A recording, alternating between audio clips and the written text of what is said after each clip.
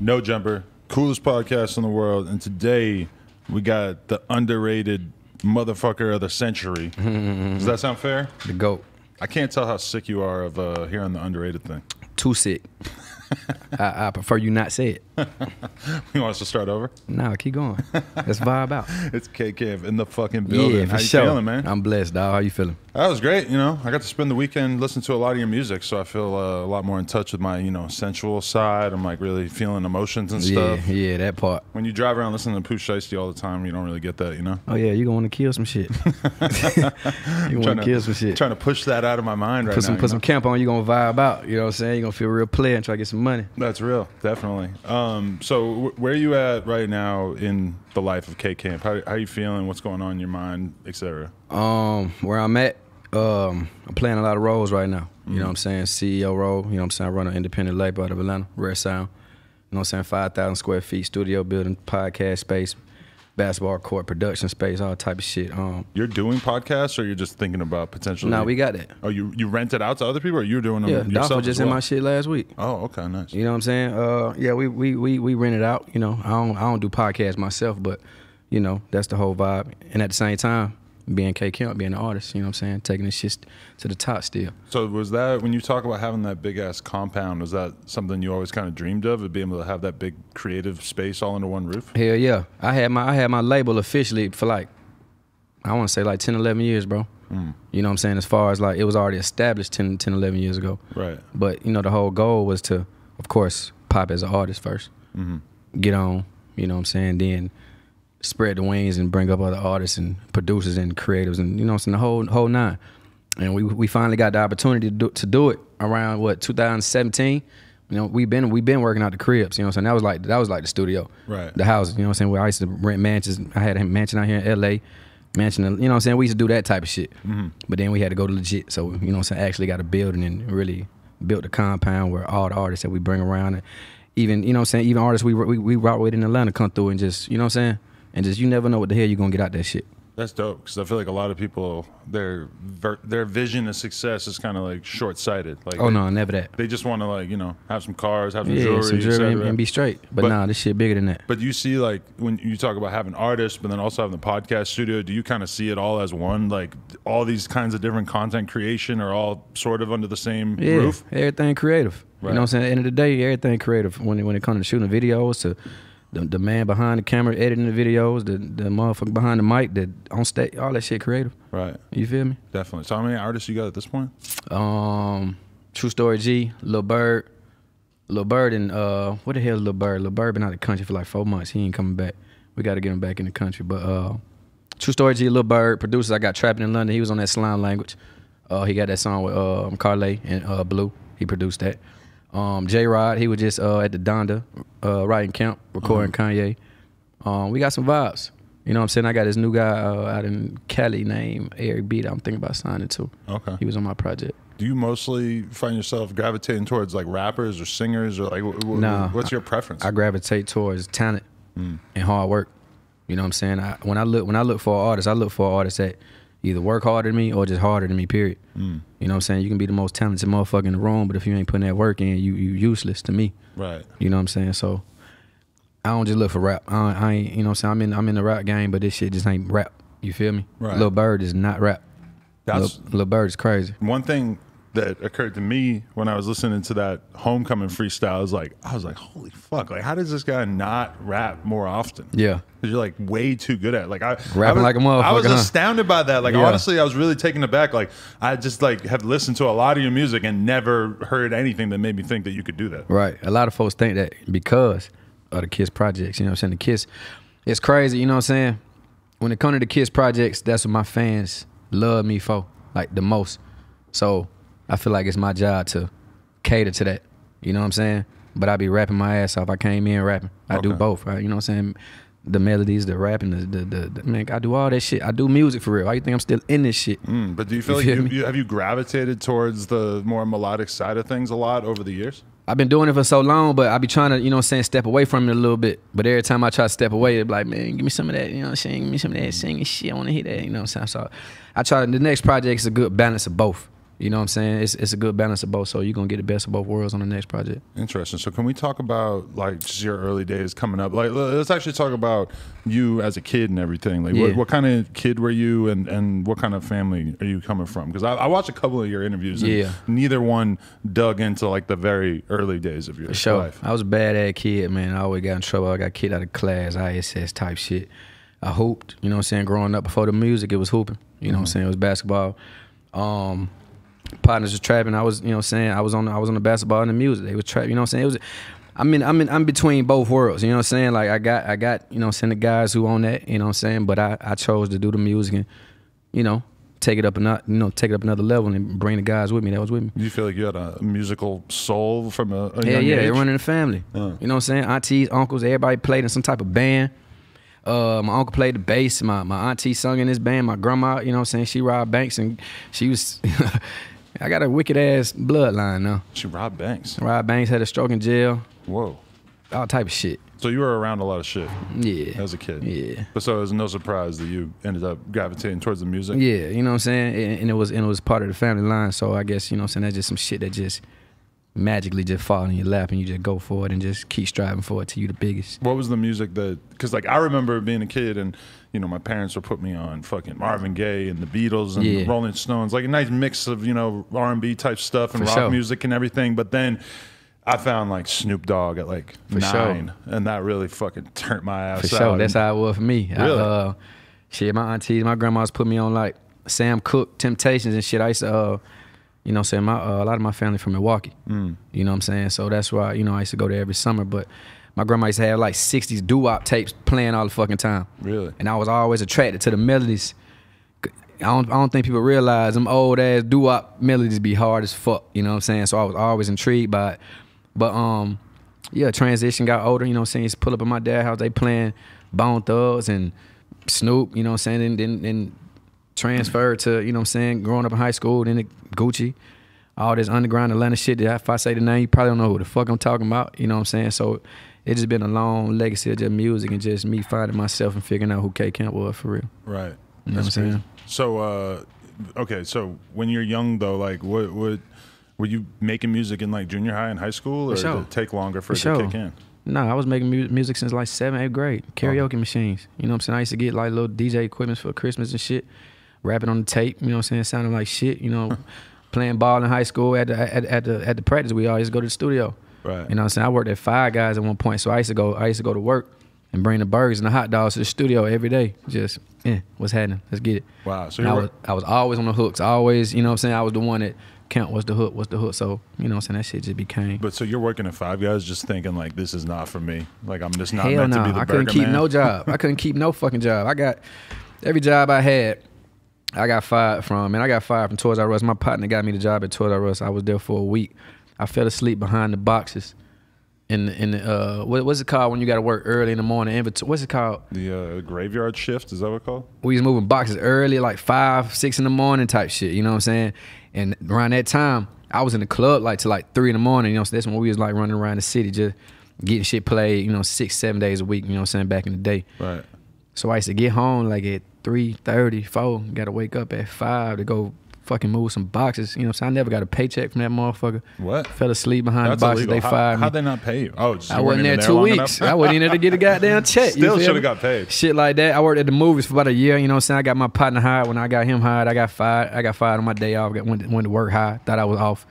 Tried to go watch a movie. Manager's like, hey, let me holler at you. Fired me on the spot. Oh man. I couldn't keep shit out. That's why I'm great at what I do right now, being my own boss and my own entrepreneur. You know what I'm saying? You ever think about that? How like, you know, yeah, sometimes this might get tough, but like you really just were not meant to be the type of person with a normal job. Like I think all the time about how if I had a regular job, I would have got fired so many times over. I can't even in school, you can't tell me what to do. You can't really like. I hate motherfuckers think they can just do this, do it. No, I don't operate. My brain don't operate like that. I like to move on my own accord, right, and see shit through instead of somebody just telling me to do some shit. You feel me? You know, we take it for granted that there are very few times where you have to take orders from somebody that you think doesn't know shit. That's what I'm saying. And that's the definition of having a job. You feel me? Is that you got like a 35-year-old dude at Best Buy who's telling you how, acting like he knows how life is. Like how the fuck do you know everything? You know what I'm saying? You here. Yeah. You ain't really, you know what I'm saying? Not no offense to anybody working a 9 to 5. Right, yeah. You know, but come on, man. It's gonna be too much knowledge out here. It'd be hard for me to not have my perspective taken seriously just because somebody else was telling me how they felt. Especially if I don't think I'm gonna spend my next 30 years at Best Buy. Right. Or whatever job it is. You know what I'm saying? I gotta get the fuck on. Definitely. So you gravitated towards being the hook guy right away, or how did that come about? It just came about. You know what I'm saying? Like I was just, you know, I just had a nice tone. All my partners just wanted to do the verses, and you know what I'm saying? I was like, shit, I do the hook. It just really just fell in my lap. It wasn't no thing like when I first got in the studio, I want to do the hook.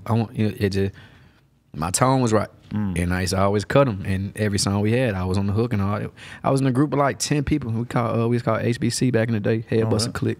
Oh, wow. Yeah, you probably, if you dig deep, you might find some cuts. 10 people? Yeah, it was like 10 of us. Back then, all groups was deep like that. Right, you know what I'm saying? But how many? Like, everybody didn't get on the song. How long did you think that was gonna be something? Like I know, besides maybe like Wu-Tang, I never heard of a group that had that many people actually do something. But everybody wasn't rapping. It really was just a clique. It was probably like 4 or 5 of us that really, you know what I'm saying, was in the studio. Everybody else was just on their bullshit, just doing what the fuck they was doing. But it was a group of us, you know what I'm saying? Okay. But were you, like, when did you start to feel like you were actually getting some recognition that told you that this was gonna work? First time, probably when we recorded, and I used to be on the bus in school, and everybody wanted to hear what the fuck we recorded that night. You know what I'm saying? That was just high school shit. Cause we always been, you know what I'm saying? We always been them guys. I ain't never been no, you know what I'm saying, square. So like when we started rapping for real, and we all play sports, play varsity since 10th grade. You know what I'm saying? We was always them. But when I used to just get on the bus and folks were like, hey, let me hear that. Let me hear that. That was just the starting fade. They ain't no, that's the bus to school. Nobody give a fuck about the bus to school. But you know what I'm saying? It's just little trigger points like that. You like, damn, these niggas fucking with this shit. Right. So it just, over the years, I just kept doing it. You know what I'm saying? I tried to college shit out. College didn't work out. I dropped out in 2 months. You know what I'm saying? The only thing I had left was the music. What did you hate about college, though? I feel like you seem like a very like social guy. Like you seem like you would do well in college. For sure. There's a lot of girls in college. A lot of girls in college. My girl over there, too. What's up, baby? She might have gone to college. Probably. We don't know. But nah, you know what I'm saying? What I loved about college was the parties, for real. You know what I'm saying? I barely got into college, to be honest with you. My partner helped me get into college. My GPA wasn't shit. And he finessed it like a little loan, a little hope loan. I actually did a 2-year at a 4-year. But folks thought I was at the 4-year. Oh, okay. And I was on some, you know what I'm saying, just walking in that bitch thinking I was, you know, good finesse. But you were not feeling the school part of it or the schedule part? I was feeling it. I was feeling it. You know what I'm saying? It just, I got my book stolen. Oh, really? And I ain't had no money to get no books, so I just stopped fucking going. That's if you really want to know the truth. I mean, that's such a cruel part of college that they make you buy all these expensive ass books. Buy all that shit, you know what I'm saying? Somebody got me while I was eating. Before college, you don't even know that there are $100 books on earth. Exactly. And then you go to college and it's like, no, you need like 8 of these. It's a bunch of bullshit. They can have them fucking books. Yeah, that's real. So, okay, you leave college right away at that point, or just how'd that go down? You know what I'm saying? I just stopped going. You know what I'm saying? I had a roommate, you know what I'm saying, my partner Dale, one of my close friends to this day. He used to commute because my car had broke down during college. You know, I had a little truck, a little Ford Explorer that, you know, all my engines used to go out. Right. So I used to ride with him every goddamn day to school. So it became a little thing. He knocking on my door like, let's go. And I'm like, go ahead and go without me. You know what I'm saying? That turned into 2 days. That turned into a week, 2 weeks. So he stopped knocking and he just knew like I was done with that shit. Right. And then I think I went back to my mama's house. I ain't had no, you know what I'm saying, because I got fired from the movies. Okay. So no job. No job. Out of college. Didn't go, you know what I'm saying? So I think I tapped back in my dude's basement, locked back in. And I think that's when I want to say Do It with Michael Montana 2012 came out. Then Money Baby, then Cut, you know, all that shit started. So you just all of a sudden like the hits just sort of kept coming. But I had hits before that. Okay. I had a record called All Night back in 2008. It was a big song in the city. It was Walker, Oh Let's Do It, Travis Porter, All the Way Turned Up in my record all Night. So I already had motion, but I had signed a deal early that, you know what I'm saying, didn't work out, and I went, you know what I'm saying, tried to school. I done been through a lot of motherfucking loops to get to, you know what I'm saying, where I'm at right now.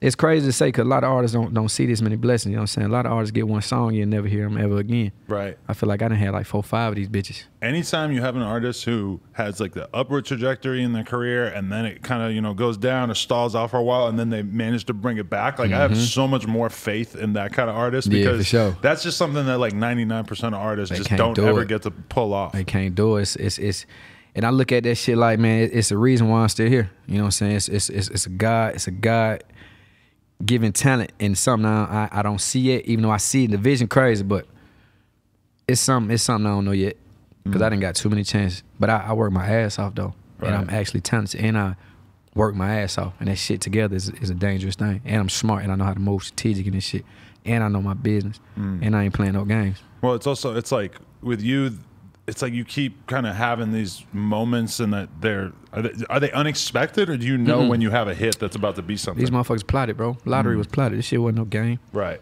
You know what I'm saying? We knew exactly what we was doing. You know what I'm saying? Before Lottery, we had Fuck With Your Boy, and we had racks like this with Moneybag on there. And coming off that 2-year hiatus, it wasn't even a 2-year because we were still dropping, but you know how this mainstream shit go. You got underground, you got mainstream. We satisfying the fans on the underground level. We still touring, we still doing what we doing. But when we dropped, I think Fuck With Your Boy was first, off Kiss 4, it caught some traction. But the label didn't pick it up and run with it. But it was a hit. You know what I'm saying? So while we touring, we still getting, you know what I'm saying, hit love on the road. Racks like this, you know what I'm saying? Same thing. Moneybag, we shot the video and everything. Interscope came in on that one. Could have been, you know what I'm saying, that too. So I told my business partner, my DJ, you know what I'm saying, I was like, bro, all the momentum that we done built with these two and still got motion on the back end, but the mainstream and everybody on the outside don't see it, this next one gonna go. You know what I'm saying? I kept telling them the next one was gonna go. Lottery came. Prime example. But so from your perspective, was Lottery just like totally left field in comparison to a shitload of all your other music that had become popular up to that point? What was it about it that made you want to go in that direction? And then for it to actually work, that is pretty shocking for like you to take such a left turn and then to have it go so viral in such a bizarre sequence of events. Lottery wasn't playing. It was playing, but it wasn't playing. You know what I'm saying? That record was just me just popping my shit in the studio like any other studio session. You know what I'm saying? It wasn't melodic. It was me just talking shit, rapping on, you know what I'm saying, on a nice 808 that just, you know what I'm saying? And to be fair, you were kind of like early on that sound that we're now used to hearing a lot. For sure, I'm early on a lot of sounds. You gotta do your research. No, but like that in particular, you just kind of like seized upon that at like the perfect moment, even if it maybe didn't get the credit it deserved at that moment. For sure, you know what I'm saying? And like I said, it was expected, but it was unexpected. I ain't exactly know it was gonna hit the TikTok world and blast off from that lane. You know what I'm saying? I knew it was gonna be some shit in the club.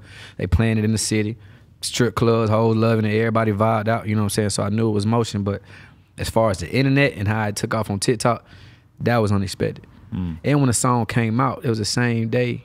Not the same day, but I was touring. I had to stop in Atlanta. The song was supposed to come out that Friday. What's it be? And Nip died. Oh, wow. You know what I'm saying? So when the song initially came out, I didn't put it out. Well, it came out on the DSPs, but I ain't promoted on some check out my new shit. You know what I'm saying? Because I had a close relationship with Nip, so that kind of hit me in a different way. So I ain't even want to be that guy just trying to promote a motherfucking record and everybody, you know what I'm saying? It just...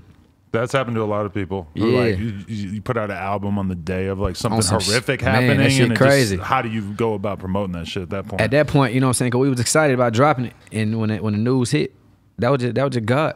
God, you know what I'm saying, came around and you know took that bitch up. How'd you tap in with Nipsey back in the day? Man, I met Nip through drama, like in 2014, bro. I was in a hotel, and Drum said, "You ever heard of Nipsey?" You know what I'm saying? I heard of Nip, you know what I'm saying, but I wasn't too familiar. And this one, you know, Cut Her Off and all that shit was out. He was like, shit, he trying to get in with you. So I linked up with Nip, you know what I'm saying, pulled up on him. I forgot where the studio was. It was downtown somewhere in LA. And that's when we recorded Between Us, you know what I'm saying? That's probably one of Nip top 5, top 10, you know what I'm saying? That's one of them ones. To this day, I'm still bumping that shit. Right. It's just one of them records that moment, you know what I'm saying, that feeling, what the message behind it, it's still one of them ones to this day. Right. Did you guys? How often did you guys tap in, or do you remember anything in particular about what made you just feel like he was a real ass person? With me, it was the day I did that record. You know what I'm saying? This is when I was just on my wild boy shit, just you know what I'm saying, fucked up every night, just you know what I'm saying, on some rapper shit. Just you know, everybody getting the game on that rapper shit.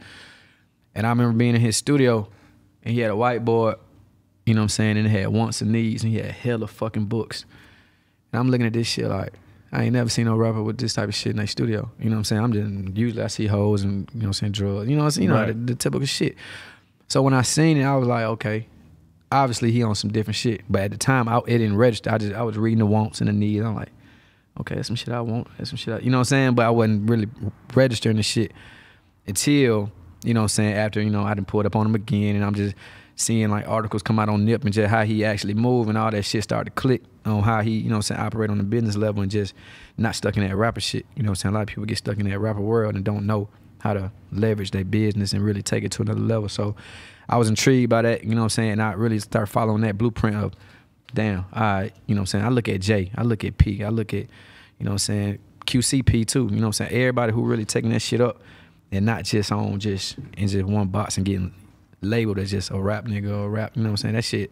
That shit played, you know what I'm saying? So I'm on the business side too, man. I'm just handling my shit all around the board, feel me? Yeah, it feels like you have kind of always known that you just wanted to be something way bigger than just a rapper, even early on, and that like you sort of understood that making this music and having this part of your career take off was going to have to be part of this long-term building process. Like you'd have to go through this before you could become what you believe that you could eventually be. That's a fact. A lot of folks don't get that. You understand it? Yeah, well, I mean, I just feel like to be something in the rap game, it takes a shitload of self-belief. But like a lot of times having that belief is like, it also propels you to want to be bigger than just a performer at a certain point. Right. And then you get to a certain point where your beliefs and what you're thinking of, people, you know what I'm saying, they think you crazy. They don't understand how, you know what I'm saying, because you can't really put your dreams on somebody else who ain't got none. And you can't really force your vision on somebody who vision is real small, who don't want to get out there, you know what I'm saying, city limits, who ain't seen outside the state, you know what I'm saying? You can't really like drown somebody in that shit, because they gonna look at you crazy and they gonna make you feel like your shit ain't what it's supposed to be. Right. You know what I'm saying? So you gotta separate yourself. You gotta isolate yourself, really just tap in on some learning shit. You know what I'm saying? A lot of folk don't know how to just be by themselves and learn some shit. Get high, you know what I'm saying? You can smoke blunt, you know what I'm saying? Just tap in. And that's what I like to do, you know what I'm saying? The older I get and the more I'm in this shit and the more responsibility I got to separate myself from everybody and tap in so I can come back with the information and take us to another level. Because in order to be what you're trying to be, you have to be a man of the people and be able to be in the club and have everybody like you and be a popular dude. But then also when I have conversations about becoming successful with young people, a lot of times I mention where I'm at right now is really the culmination of me not going out and having a good time frequently. You know, I could have, every time that I stayed in the house and read and worked on my career and stuff, like ultimately and, you know, ignored all my friends who were going out to the bar and having a good time. I mean, all that shit was like hugely important to me getting to where I was going in the long run, you know? Exactly. That's facts. You got to separate it. You know what I'm saying? It's cool to party and kick shit, have fun, you know what I'm saying? You know, we still do that shit. But I got to balance. I got, you know what I'm saying? I can't do too much of one. I get clouded and jaded on this side, you know what I'm saying? So I gotta balance it out. Tonight I don't want to step out. I don't want to drink this week. You know what I'm saying? I love drinking. I love getting fucked up and turning up. But I can't do it this week. I gotta come over here because this is where the money at. This where if I do this, we can drink a lot more on this side. You feel me? You get what I'm saying? Okay, so I guess like when did you feel like you really started to like where the music started to get to the point where you were really feeling extra confident that you had like reached a certain pinnacle in your career? Like, was there a moment where it just started to all click? Like, okay, I'm actually at the point that I've always been trying to get at, but then also like what was going through your head in terms of like trying to take that to the next level? I think that moment for me was, I think my first album I came out with, man, because I knew I was that for a long time. I knew I was a shit for a long time. I knew I was better than a lot of motherfuckers for a long time. I knew I was smarter than a lot of motherfuckers for a long time. But like you said, everything a process. Folks ain't gonna see it at first. You know what I'm saying? I can drop 5 albums this year. You know what I'm saying? Give it my best. And if you ain't tuned in, you ain't tuned in. But the motherfuckers who know, they're like, this motherfucker here. You know what I'm saying? And eventually, like you said, you tapped in on some old, you know what I'm saying, some shit. Maybe before you came in. Yeah, because I kept having the feeling yesterday when I was going through YouTube and just watching all your shit. Number one, I'm like, before I even click play, I'm like, holy fuck, this has 80 million views. Yeah, this has 100 million views. Like, and then listen to the songs and just sort of realizing like, fuck, like, and I think almost part of it is that your style is so all over the place and you are able to like be a different person on so many different tracks that it doesn't, it's not like, just for an example, like, when you hear Fetty Wap, it's like you just know that that's him. It's like impossible for you to ignore it. You fucking switch your shit up so much. I've been like that for a long time. And that came from me just rapping at first, and then my fans wanted to hear the R&B shit. You know what I'm saying? So I had to break that up, had to split them two worlds. And then I'm a songwriter, so I used to, you know what I'm saying, write records on pop beats and any type of fucking, you know what I'm saying? As a songwriter, you don't just sound like one thing. So if I know I can sound like, I remember Wayne said some shit like, damn, what's the bar Wayne had where you were talking about he just sound like so many other things, he not just one, you know what I'm saying? But it's similar to that, but you know what I'm saying, I make music, bro.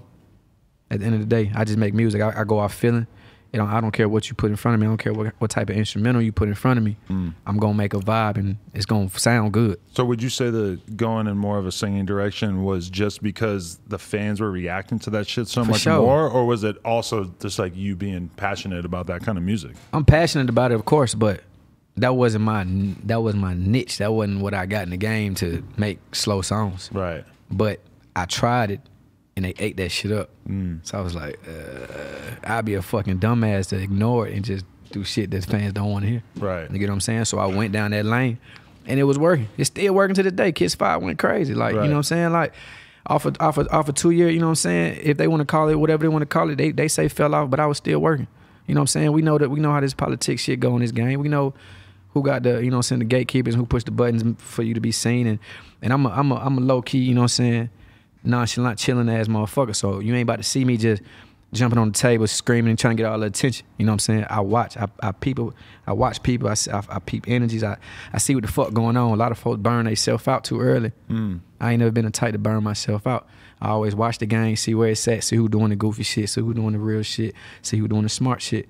And then I come in and I play my role, and I come out for like 3-4 months, you know what I'm saying? Go tour, go fuck shit up, make my money, go back to the drawing boards and like, all right, now what? Do you think that game changed all the time? That downtime's important for you to like come out, do your thing, be in the public eye for a while, and then sort of dip off?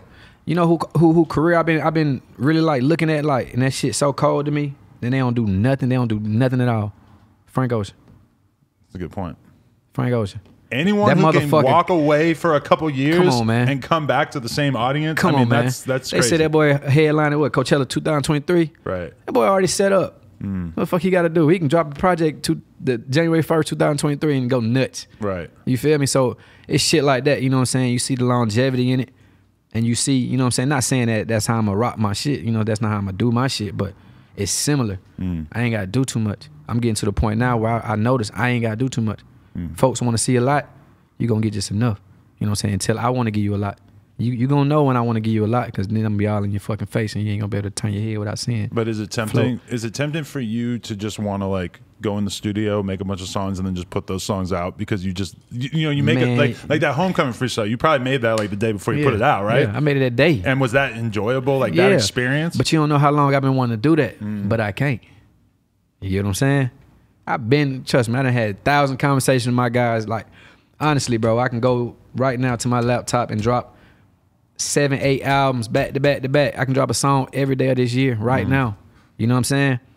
But due to my, you know what I'm saying, contract, you know, I got a little more leeway now, but at the same time, it's not really it ain't full what K can't want to do. Give me about like 9-10 more months, you're gonna see a whole different thing. It's kind of crazy how in tune you are with the public's perception of you. Would you say that that's accurate? Like that, you know, because a lot of people think they're the shit, and then they go out and they put out music and they just assume that everybody else is going to have the same opinion of them that they have of themselves. I'm tuned in, bro. I know what they want from me. I know what I've been doing over the years. I know what work. I know what don't work. You know what I'm saying? Even if I try some new shit, I'm just trying some shit. If it work, you know what I'm saying, I might tap back in on it. If it don't, I might just fall back from it. But I'm locked in. I know where the culture at. You know what I'm saying? Like, I'm in. You know what I'm saying? I got my ear to the streets. I know who popping. I was tuned in. You probably when you brought Lil Pump here the first time. I seen all these little, you know what I'm saying? I was tuned in. I know what the fuck going on. I know what's about to happen. I seen when you brought this whole new wave to the scene. I knew that was gonna hit the game and you know what I'm saying, cause a different shift. You know what I'm saying? But it came back to the real ones. You know what I'm saying? But when you see, as an artist who, you know, even at that point you've been in the game for a while, when you see something like that taking place, is there a part of your brain that's like, fuck, like I need face tattoos, I gotta do some crazy ass shit? Of course, every artist gonna feel like that, because when the game shift, you know what I'm saying, you always want to be ahead. You always want to be, you know what I'm saying, on time and on point. You don't want to look like last year. I done reinvented myself so many times.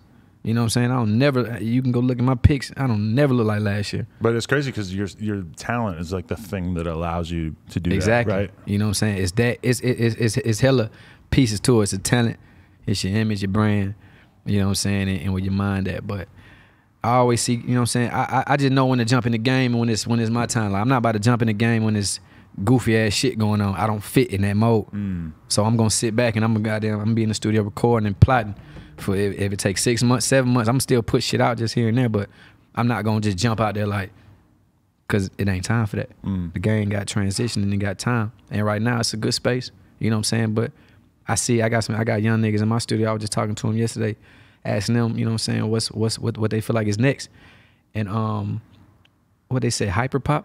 Hyperpop, I hear a bit about that. Ken, what's buddy name? Ken Carson. What's buddy name? Ken Carson counts as hyperpop. I didn't know that. Well, they was dropping his name in the BK the Ruler and shit like that. You know what I'm saying? So I like to really just be like, all right, cool. If that's coming next, I know how to move on that.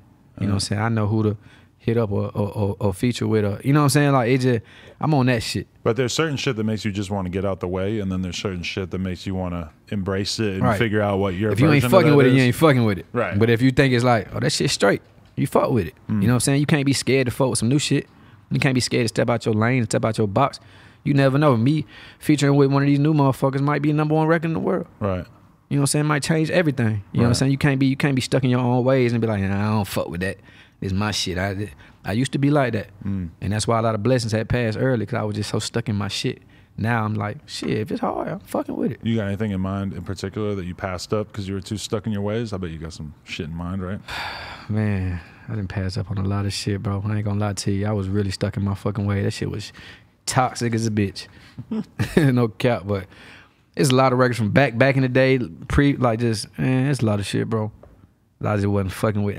It's not that I wasn't fucking with it. Just I was just in my head just thinking I had to stay K camp and didn't want to do nothing else. But them days over with. What's it like making music that women love so much? Because it occurs to me like a lot of the artists I'm associated with, they just are the types of dudes who are mostly gonna have like gangster fans and kids who want to be gangsters. Yeah. What's it like making shit that the pretty girls in the club actually like? Because I feel like I'm never gonna have any kind of perspective on what that is like. I'd rather be on this side. 10 times out of 10, I'd rather be on this side. It's more fun, you know what I'm saying? Everybody, we make the music for the girls. Even the most street nigga who making music, of course he gonna make it for his hood and whatever he making it for, but he wants some hoes. Right. He ain't doing it for your partners. You ain't putting all this shit on for a dude. I hope not. Right. He doing it for, you know what I'm saying, somebody he trying to attract. Well, some dudes, they want to like make hard music to impress other dudes so that they can make money, so that they can have cars and clothes and shit to impress girls. You kind of just go straight to the source and make music that the girls are gonna love. I cut out the middleman. I go straight to it. You feel me? So, and it work out. You know what I'm saying? That the females gonna always buy your shit. You know what I'm saying? The kids gonna, you know what I'm saying? If you can get the youth, you can inspire the youth. They gonna always buy your shit. You know what I'm saying? The dudes ain't gonna buy your shit. They gonna, you know what I'm saying? I ain't never just met a dude who like, oh, let me go get that Drake. He gonna go get that Drake because a bad bitch he done seen or fucking with bumping Drake, and he want to get close to the bitch, so he gonna try to download some Drake and play that Drake around. Oh, some K Camp. You know what I'm saying? What's your view? Same vibe. What's your view on Drake and like the greatness of his career? Like, what's your perspective on that as somebody who, you know, sort of makes music that could be considered similar to his? Yeah, he took it there. You know what I'm saying? He a prime example that making that type of sound, that type of music can put you on a platform where you can't be fucked with. Right. You know what I'm saying? And of course, you know, Wayne and all them stamps, it play a major role. You know what I'm saying? But God ain't done with me yet. You know what I'm saying? I'm still fresh. I just turned 31. You know what I'm saying? I'm young and I ain't even hit my peak yet, bro. As far as like that motherfucker, I ain't even, you know what I'm saying? I'm still cooking. You know what I'm saying? It's gotta be tough being Drake, because it's like if you're gonna put out a 15-song album and you're working for 3-4 years on it, and you make rap music, you make R&B music, like, I mean, it just must be so hard for him to pick between styles. It is though. Do you feel that as well? That. Yeah, for sure. You know what I'm saying? Because you don't, at that point in his career, he's so big. I can't speak for him, but you don't know what the fuck to put out. Because you're making an album for everyone. Yeah, you didn't touch every angle, so you don't know who want what. So you just really just I'm just gonna try to snap as hard as I can on the hardest beats for the culture, you know what I'm saying? Let that shit rock. Like, a lot of people don't have that problem because, you know, if you nobody give a fuck. If you have one style of music, then it's like making an album is pretty simple. But but do you think that the best K-Camp album is realistically probably going to be a mix of both styles, or do you think that it's going to be something that sort of I think both leans on one or the other? I think both, depending on how much time I put into it. You know what I'm saying? If I'm in there locked in and I got a set goal and I know I want this shit to be the hardest shit, both of them. Makes sense. When did you actually sign to Interscope, who you've had some issues with? 2014. 2014. Yeah. And so I got one more album. Did it seem great at first, or?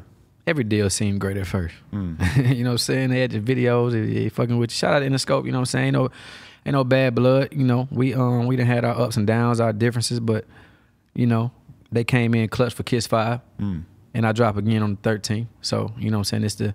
This the second round, like, okay, let's see what y'all got for me. Right. You know what I'm saying? And after this, I got one more project, and I'm fully independent. Yeah, I run independent anyway. Okay, because you came out and made it clear that you weren't super happy with how things were going. Yeah, I had buttoned point. a couple of years ago. What was that, 2 years ago? A year ago. But so then what do? Did they just like reach out to you and try to make things better after that? Were they apologetic? Yeah, it was something of that nature. You know what I'm saying? I was just fed up. You know what I'm saying? I was doing so much on my end, dropping projects, torn. You know what I'm saying? Lottery went up. That lottery went up. We did that on the independent scale. Shout out to Empire, and, you know what I'm saying, guys in there. But that wasn't like a major push. That was like, you know what I'm saying, all the resources we had that we put together and turned shit up. So it was like, I was frustrated. Like, damn, I got one of the biggest songs in the world, and y'all ain't, you know what I'm saying, turning this shit to the moon. You know what I'm saying? So I just finally spoke out, and, you know, we all sat down and we spoke, and, you know, the rest was history. Is it hard to keep a label's attention when you've been doing your thing for so long and they're always signing new artists and shit, like because you notice that happens now? Like Juicy J put out a song about Columbia Records, and they fucking finally like gave him attention, and I think let him out of his contract because he made a big fucking stink about it. It's a revolving door, man. It's always some new shit going on. It's like a basketball team, you know what I'm saying? Every year it's a draft. You know what I'm saying? You're looking for a new star for your team. You know what I'm saying? This is a revolving door, and at the end of the day, it's if you already on that team, are you the superstar? Are you the Hall of Fame? Like what you is. You know what I'm saying? So you really gotta go to practice every day, put in the work, discipline yourself, really tap in and become that fucking household name. And it don't matter who come next because you already got your shit locked in. Right. You know what I'm saying? It's always gonna be. I watched that interview with Jay-Z when he talked about that white space. For a long time, I even was chasing that white space. That white space is when you pop and everybody on you. The world on your fame, everything you do, whatever you say, they own it. As artists, we all live for that spot. Cause when my white space kind of slowly faded, I was you know what I'm saying? Till I realized like that shit is a moment. It's only a moment. You ain't gonna be scorching hot forever. What you do at that moment when you scorching hot is gonna really depend. It's gonna translate 2, 3, 4, 5 years in your career, like how you really gonna maintain, and is you gonna be around, or you gonna be just in that white space and just be flipping burgers at Five Guys, or you know what I'm saying, BK. You know what I'm saying? It just, well, shout out to all our burger salesmen. Shout out to all the burger salesmen, because I once was a burger salesman. Anything is possible, bitch. But yeah, man, this shit crazy, man. I learned a lot in the last couple of years, man. When I got pushed back to the back burner with my label, you know what I'm saying? And did they tell you that? Are they like, you're on the back burner? Nah, hell no. It just was that. Stop picking up calls like the way that they used to. It wasn't even picking up calls. It was just, I was in a situation. It wasn't even, honestly, it wasn't Interscope. It was a production management deal that I was in. I was so tied up in. I was so fucked up that I couldn't even do business with Interscope due to the management and production company was the middleman. So anytime I try to reach out, they like, what they talking about? Right. You get what I'm saying? And I wasn't fucking with them. So it's like the communication was all fucked up. So during that time, it's like, shit, what the fuck we gonna do? Just keep complaining? Or we gonna work and figure this shit out and pull the curtains back and figure out what the fuck really going on? Right. And use all the knowledge that we gained to our benefit. I feel it. You get what I'm saying? For sure. So I ain't sit back and start bitching like, you know what I'm saying? I went on the internet. I spazzed out when it was necessary, when I had the leverage to spaz out. I was going nuts. You know what I'm saying? But before that, you never heard me just, fuck all this shit. Never want to be no crybaby ass rapper. One thing, y'all motherfuckers stop crying and whining, cause niggas gonna look at you like a little bitch, and they gonna goddamn treat you as such. You know what I'm saying? They put you in that category where they don't want to fuck with you if you're doing too much whining and crying. Handle your shit like a man. Turn the fuck up. Learn some shit and go get it. Yeah, rappers complaining about their labels is like YouTubers. That shit ain't gonna work. But it's like YouTubers complaining about YouTube, like taking the ads off their video. It's like, we get it. Everybody goes through Everybody go through it. You know what I'm saying? Everybody didn't have they moments where they didn't spoke out. Of course, speak out. Don't be no, you know what I'm saying? Don't be no hoe and just let motherfuckers bully you and treat you like a little ass pup. You know what I'm saying? But don't go on the internet just crying. And we done seen this shit 10, 20 years. What you gonna do about it? You know what I'm saying? You gonna walk into the office. You know what I'm saying? Talk to your label, form a deal. Like, let me, you know what I'm saying? What you gonna do? You gonna try to get out? You gonna pay your way out? What you gonna do to get out your situation? You know, what do you think it is about you that gave you like the perseverance to go through all these ups and downs and to just keep going? Because it's like, you don't see that often. I'm cut different, bro. You know what I'm saying? Like I said in the beginning, I had a vision. I got a huge vision. I've been writing on vision boards since 2012. Really? You know what I'm saying? I'm on that, Outwitting the Devil. All these books, you know what I'm saying? Good to Great, all these fucking books. I'm really like locked in on some mental shit. Like, and once I had my shit locked in, you can't tell me what I can't do or what I'm not gonna do. Even if I got a big ass roadblock in my way and the world try to count me out and the world try to say, nah, he done. He fell off, he blah, blah, blah, blah. That's y'all opinion. Y'all don't know what the fuck I got going on and y'all don't know what the hell I'm moving in the background that's gonna slingshot my ass up to the top. You know what I'm saying? So it's like, I'm at the stage now, I can't really depend on outside opinions and what they think. I done heard it all. Like I said, I'm tuned in. I done seen everything motherfuckers said about me. They thought I was through. You know what I'm saying? I done read so much to the point where I thought I was through for 1 second. So I had to slap myself and feel like, the fuck? Like, get back on point. You know what I'm saying? Like, so, and that's where I'm at with it, and that's why I'm still going. You know what I'm saying? Like I said, I got a thriving independent label that's soon to be the biggest in the world. You know what I'm saying? Of course, and myself, and I still ain't got a #1 album or #1 song yet. So Gucci ain't get a #1 record till 15 years in his career with Ray Strimmer. True. You get what I'm saying? But okay, when you go in the studio and you're doubting yourself, like, does that make you make better music, or does that make you? Have you ever like gone in the studio and you were doubting yourself and you were worse as a result? I make the best music when I'm mad, bro. Really? Cause real emotion. When I made that homecoming, that homecoming freestyle you talking about? Right. I seen the tweets. I was in my bed seeing the tweets. Right. Jumped up out the bed, drove to the studio, took 2 shots of Don Julio and recorded myself and put that bitch out like an hour later. Really? Swear to God. Wow. It's real emotion. I'm going off, you know what I'm saying, real time. Instead of just letting shit die out and I ain't feeling the same way. I'd rather get in there where I'm feeling like that and really like express myself and push the button. Right. I thought it was interesting that you clearly felt, you know, disrespected by those comments that you had to read. And okay, but those are random comments. I'm sure you read random negative comments every day.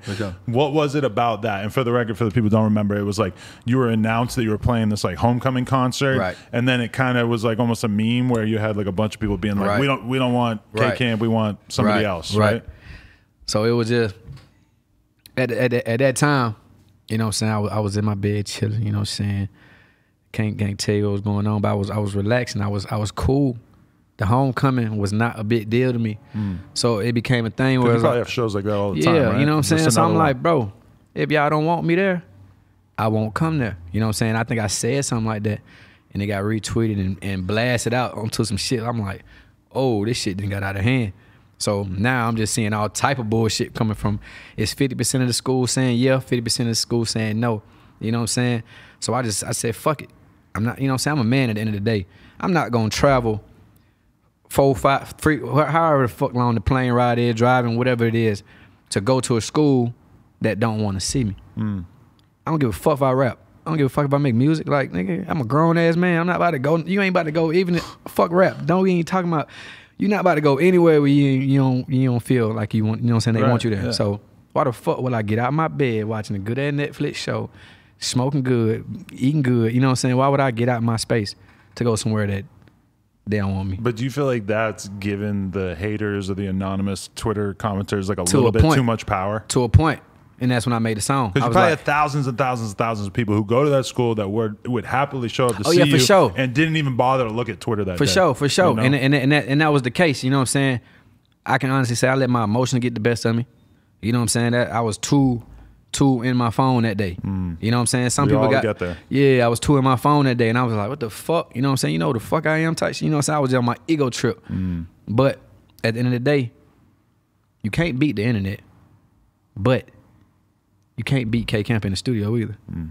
So I went to the studio and played my game, put the record out, didn't say shit else about it. Right. Smashed. Do you feel like, you know, because a lot of rappers like court controversy. Yeah. And that's one thing that I was trying to find. I'm like, K-Camp has to have beef with somebody over the years. Yeah. My beefs be behind the scenes. There's not much. My beefs behind the scenes. Right. I don't do public beef. If I got some real smoke, like it's some behind the scenes shit. And normally, like if you're like a cool R&B/rapper or whatever, you might not be beefing with other rappers on some street shit, but you usually have like a baby mama that you're beefing with or something like that. And I couldn't really find that from you either. So I feel like you're kind of missing out on something there. You might want to look into that more. I'm missing out. I mean, hell no. But we know that beef and all that bullshit cause controversy, which cause looks and PR. You know what I'm saying? We know what come with that shit. Right. But like I said, when you see me coming, when you gonna see it. Trust me. Definitely. Trust me. You ever think about doing Love and Hip Hop? They asked me to do it like 3 months ago. And you said no? Is it a hard no or like a maybe no? All caps. No. Why? No.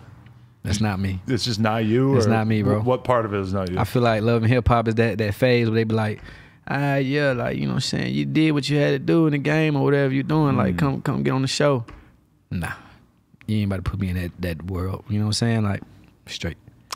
Yeah, because that's kind of like you telling the world, like, yeah, I'm kind of over being like a top rapper. Yeah, because has anyone ever gone on Love and Hip Hop? And now, it could happen. Cardi became big after that. You feel me? Cardi, with K Michelle. There's a couple folks who, you gotta be real strategic how you play that shit. There's a lot of hip hop legends in it, but very rarely do you see somebody go do that while they're still in the middle of the prime of their career. Like if you done already did what the hell you had to do, of course I'd take that free bag at Love and Hip Hop. If I'm down 40-something years old, like fuck it, yeah, I go grab that shit, but not right now. You know what I'm saying? If anything, I do my own reality show based on me and my characters and my homies and my lifestyle. I ain't about to do nobody else's lifestyle. You ain't about to put me in somebody else's shit and tell me to do some shit like, nah. Like I said, I can't tell people can't tell me what to do. I don't, mentally, that shit don't work in my head. For sure. How did you survive the pandemic? What was your strategy? My strategy surviving the pandemic was a lot of Call of Duty and 2K. Okay. I was in the park a lot. You know what I'm saying? I ain't had no time to be outside. I was really in the park. Right. Now I'm just bullshit. But shit, I stayed in the house like everybody else. Went to Sam's Club, racked up on groceries, learned how to cook some shit. You know what I'm saying? During that time, that's when I was really tapped in, trying to learn some new shit. You know what I'm saying? I got into the trucking business. I got 18 wheelers. You know what I'm saying? Like really? I do it. You know, I be working my move. That's one of your investments that you've sort of figured out. Yeah, red trucking. Interesting. Yeah. How's that going? It's beautiful. It got its ups and downs, but it's good money. Yeah, the downs must be all the Atlanta street rappers who want you to throw something else on one of those trucks, right? Nah, the downs is when your damn driver goddamn quit or something. That happens? You gotta find. Hell yeah, it's hard as fuck to find drivers. Do you have somebody like managing it, or is it like you're the one getting the new driver? No, hell no. That sounds like a lot for you to handle. Yeah, my assistant do that. You know what I'm saying? My dispatch company, they handle all that logistic shit. Okay. I just look at the wire hit my account. Okay. That's dope. Yeah, for sure. You in a relationship right now? That's my girl over there. I figured. I seen you tagging her on Instagram. Yeah, for sure. How long you been in that? Well, we about to be a year. Yeah. I've been knowing her for a minute though. Is that like your first serious relationship as a rapper or no? This is my first public relationship. Okay. All my other relationships are private. I ain't like people in my shit, but you know, new levels, new devils. How long did you have to be kicking it with her before you realized like, all right, I'm ready to make this public? How long I know you for? Like 3 years, 4 years? 4. But you were kicking it, like actually seeing each other for that long, and then finally we were like, all right, let's make it public. You know what I'm saying? We just, we was vibing out. I think it was during the pandemic for real. Right. That's what I got out the pandemic. That's honestly kind of what I was thinking with the pandemic, is everybody sort of got in relationships during the pandemic. I think it was a pandemic relationship, you know what I'm saying? But it ended up working out. We just on the phone every day, just, you know what I'm saying? We from the same city, you know what I'm saying? Like, we relate, you know what I'm saying? She a Gemini, I'm a Taurus, you know what I'm saying? It balanced out. You know what I'm saying? She teach me a lot of shit that I don't know about myself. You know what I'm saying? So it worked out. It's good to hear. Yeah, for sure. All good. Yeah. Man, there's so many fucking songs of yours that I realized were yours, or like it's like got to rethink about being yours. Like, what was it like living through the "It Ain't Nothing to Cut That Bitch Off" era? Like, that must have been fucking crazy. Like, what? And when you have a song that's that big, like, how does your life change? Are you just on the road nonstop doing all these clubs and shows and stuff? And then, man, we was on the road for 2.5 years, bro. I've just cut it off of money, baby. Honestly, just 2.5 years. So it was one of them things. Like, I went from no shows, not doing nothing, to the recording in the crib, staying with my managers and shit, to being gone and just, you know what I'm saying, life just hitting you. You don't really know what the fuck going on. You know that you're going to this city, pick up 30. You're going to this city, pick up 40. You just, you know what I'm saying? The money in your face, your drink, your lifestyle, that shit different. You know what I'm saying? And that caused me not to know what the fuck was really going on during that time. Because you get blinded by just the lifestyle. Right. You know what I'm saying? And you don't know what the fuck really happening. What do you mean, like the business shit? It's kind of fucked up in regards to actual music, because you're getting 30,000, 40,000 a day. You're thinking everything's all good. Everything all good. You know what I'm saying? Then you pull the curtains back and see, oh shit, fucked up. You know what I'm saying? And that's when shit get, you know, every artist go through it, unless you come in the game just already on that mindset, like you know what the fuck you doing. But if you don't know what you're doing, if you young, I came in the game young. You know what I'm saying? I was blinded. I was having fun. Everything was getting handled. My mama always used to tell me, look at your business, tune into your business. I was just ignoring the shit till it slapped me in the face. And I had no choice but to grab that shit by the horns and turn this shit back up. Right.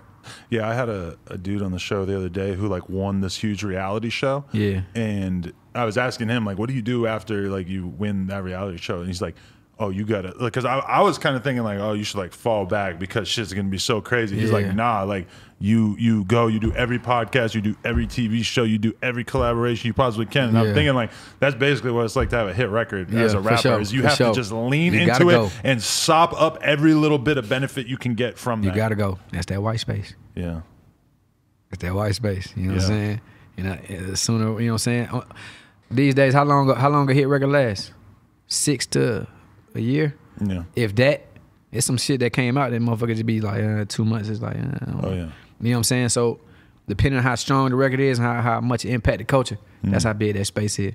So you gotta go crazy in that space. You gotta get all the money you can, unless you got enough talent to make another fucking hit. A lot of folks can't make another fucking hit. But then you also, like, when you're in that white space, you then also have to realize and stay conscious of the fact that just because this shit is happening to you right now, that doesn't define who you are as a person. And that when the heat from that single dries up, that you still are what you are. Exactly. Because when you look through the graph of your YouTube analytics, and you know, there's time periods where my shit will be through the fucking roof, and then it'll cool off for a while, and then it's through the roof. And it's like, when you're in that period where it's through the roof, it's tempting to feel like, this is just where I'm at right now, and if I start doing worse than this, then I fucked up. Yeah. And that's realistically, like, and it's cool that you get that, because you're talking about like how you'll just pop up on the scene for 3-4 months, really go hard, and then just kind of dip off, because that is the natural order of things. That's how styles work. You know what I'm saying? Go up and down. You know what I'm saying? If you understand that shit, you understand, like, that shit ain't gonna, you know what I'm saying? Shit. Yeah. It just can't. You feel me? It's impossible unless you living in 2078. You know, since 78 in the game plan, and motherfuckers is robots and you know what I'm saying? Like, it ain't possible, bro. Even if we were to look at like Drake's YouTube analytics, it's like right now it would be like the quiet time in comparison to a lot of other times. You know, that shit gone. You know what I'm saying? So it's like, you got to know your seasons, bro. His career would look all fucked up if he was trying to make sure that he was still popping at every single fucking moment, so there was never any low points. You burn yourself out. Yeah, you burn yourself out mentally trying to keep up with all that shit. And it's 365 days in a year, man. How many of those days that you mentally was like, man, fuck all this shit? You know what I'm saying? Oh yeah. You feel me? So the Kiss series is done. Are you like plotting on like a big return to putting out projects that are not titled that? Do you want to like switch it up because of that, and because those were so R&B heavy? Me personally, you know what I'm saying, I just want to put the Kiss series to bed. I've been doing this shit since 2012, bro. You know what I'm saying? 5 was just the one I just wanted to close it out with. I wanted to make sure it sounded good sonically, and the vibe was there. I touched every point.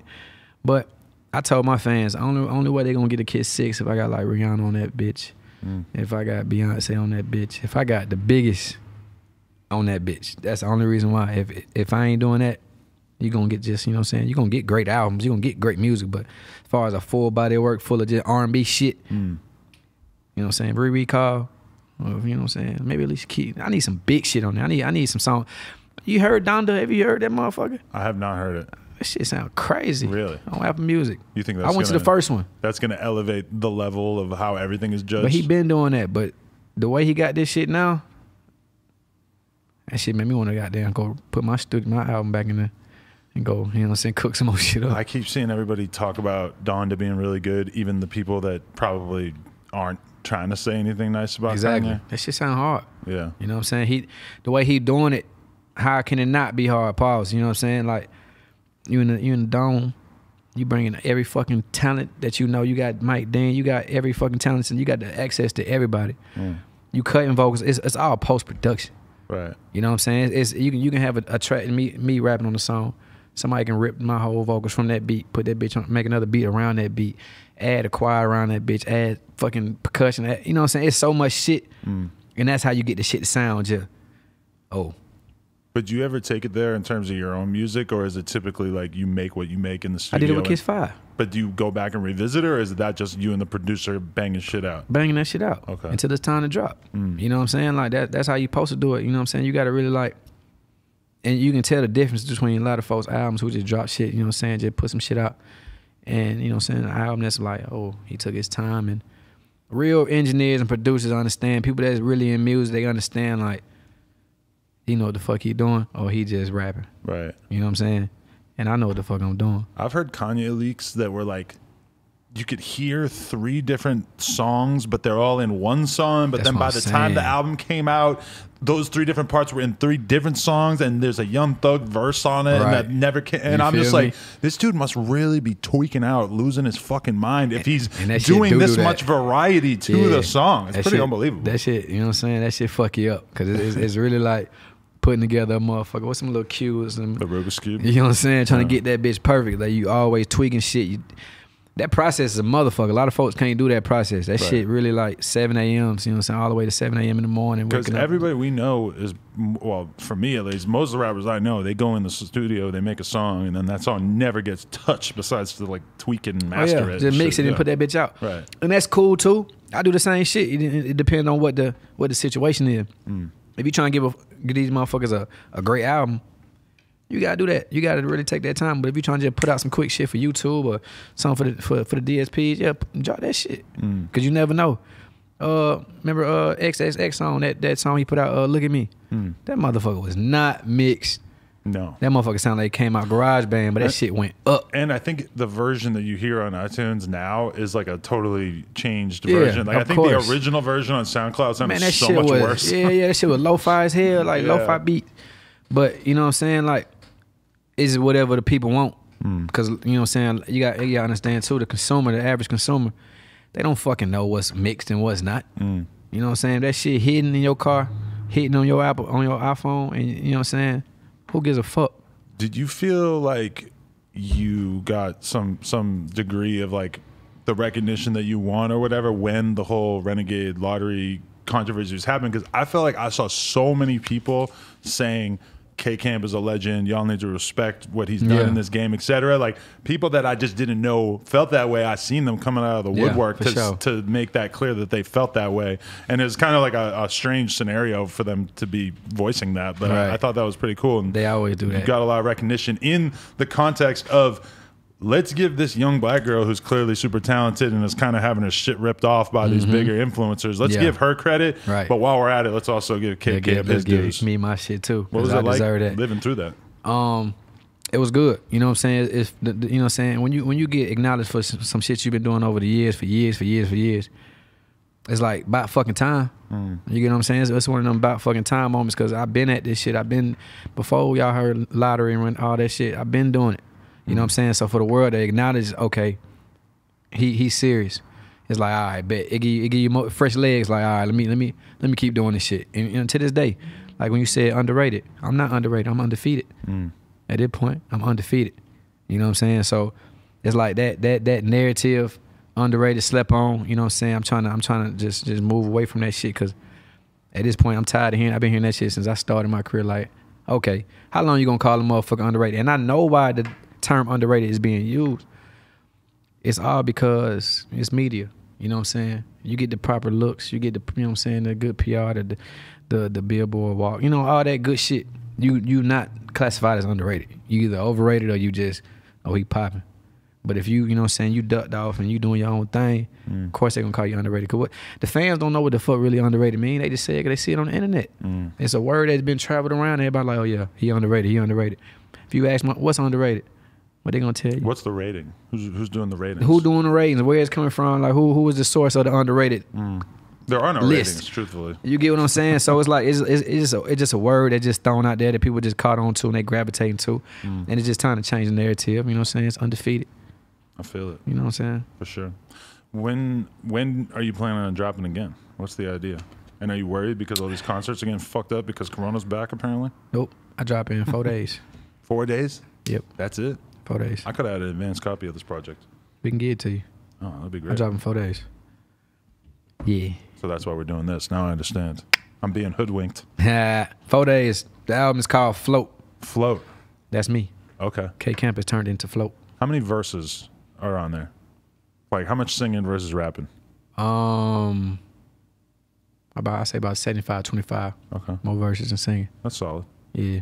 Probably like 30, 65. Wait, 75% rapping or 75% singing? I probably got three songs on there that's R&B. Okay, really? It's 15 project, 15. Yeah.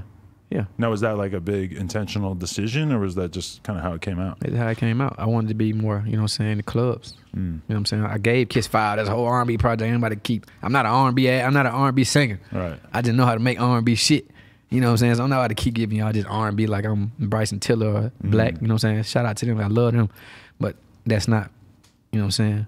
I'm a rap nigga singing R&B shit, so people try to classify me on that slow whining, hit rolling type shit. I'm not on that. You know what I'm saying? I'm just good at it, bro. That's what's up, for sure. Yeah. Okay, so Float's on the way. Float's on the way. And yeah, anything else that the people need to know? Anybody you want to thank? Anything you want to say to the fans? Thank everybody tuning into the campaign. You know what I'm saying? Y'all done seen me. Y'all done seen my journey. Y'all done seen what I done. Y'all about to see what I'm about to do. Shout out to my gang, Rare Sound. Rare Sound, the Rare Family album is out. The Deluxe is out.